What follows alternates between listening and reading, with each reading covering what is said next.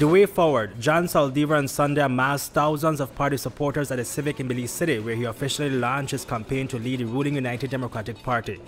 Saldivar's goal is to defeat opponent Patrick Faber on February 9th and ultimately become Prime Minister when Dean Barrow steps down in 2020. Let the event today be the clear and resonant voice of our United Democratic Party all the way to the next general elections. We can take back Belize City. We can take back Corozal Town. We can even take back Orange Rock Town from the current leader of the People's United Party. To continue to win, we must make plain our intentions to choose wisely for the Belizean people. We can continue to win with the right leadership. Leaders who build consensus. Leaders who bring people together like today. Team Saldivar comprised of Hugo Pat and Beverly Williams, who are running for the post of First Deputy Leader and Second Deputy Leader respectively. Belmopan Mayor Khalid Belail is seeking to replace Chairman Alberto Agas under Saldivar's banner. Attorney General Michael Perifit is also running for the post. This is not about any one person. This is about electing a team that will best represent the interests of the United Democratic Party. It is also about electing a team that is best able to govern this jewel of ours and continue the trajectory upon which our great leader has catapulted this nation. Ultimately, John has the support of the vast majority of his colleagues because we believe that he is the right man for the job. We believe, and I certainly believe, that he will get things done and get them done well. His economic background affords him the ability to make logical and appropriate decisions that will be in the best interest of all Belizeans. Those of you who have spent time around him have probably had occasion to see him sitting in a chair with one leg bouncing and a distant gaze on his face. No, the man never nervous, or as we say in a Creole, he never got chiggers. I assure you that it was in these moments that he is deepest in thought, trying to peer around the next corner and plotting the way forward regarding the issue at hand. Exuding confidence, Saldivar reportedly enjoys the support of 22 U.D.P standard bearers and several members of the Central Executive and City and Town Councillors. His supporters include Pablo Marin, Edmond Castro, Denny Grijalva, Erin Contreras, Rene Montero and Dr. Angel Campos, Phillip Willoughby, John Agas, Sister B and Gaspar Vega, who has re-emerged and is seen as a crucial player in Saldivar's camp.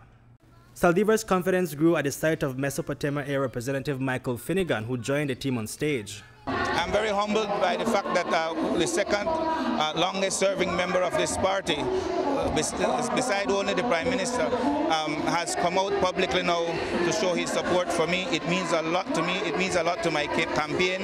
It will give a good boost to my campaign, and I believe that it's a harbinger of things to come.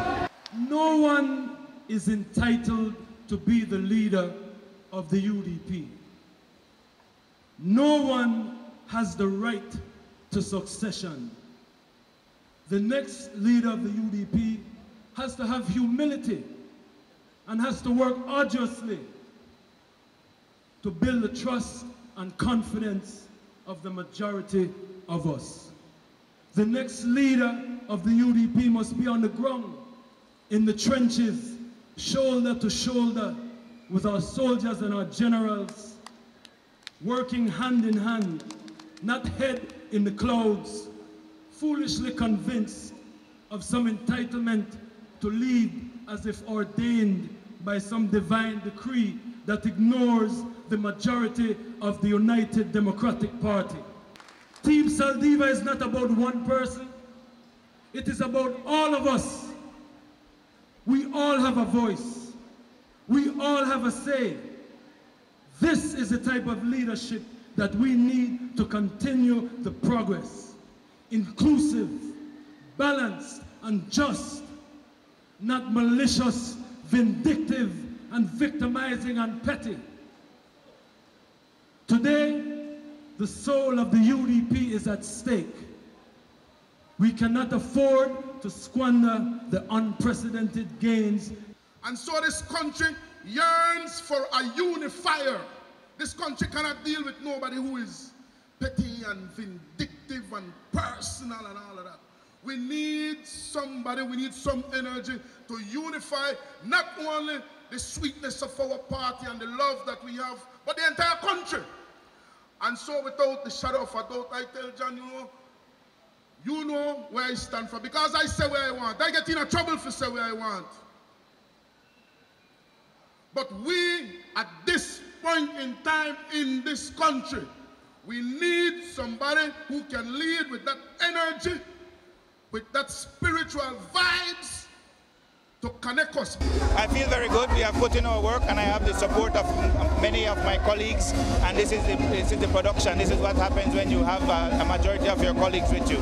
Undoubtedly, the crowd on Sunday was larger than Faber's crowd, but it's all symbolic, really.